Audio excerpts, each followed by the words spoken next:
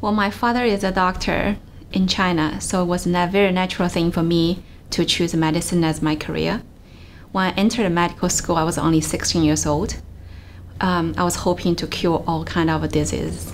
In the last 20 years, through continuous study, research, and practice, I know I couldn't cure all the problems, but definitely I can help my patients and their families to feel better and live longer. My name is Haixia Qin. I'm a hematology oncologist at MD Anderson Cancer Center at Cooper. I like my patients, myself, and my staff to team up to get the best outcome.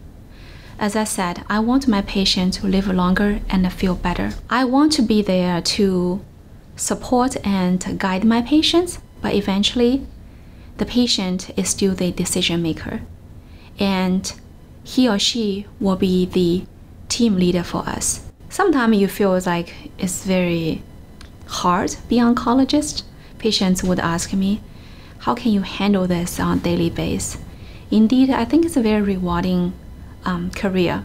What is special is that you can have built up a long-term relationship with your patients. I treat them, I see them as family members or friends. It's a good thing, yeah.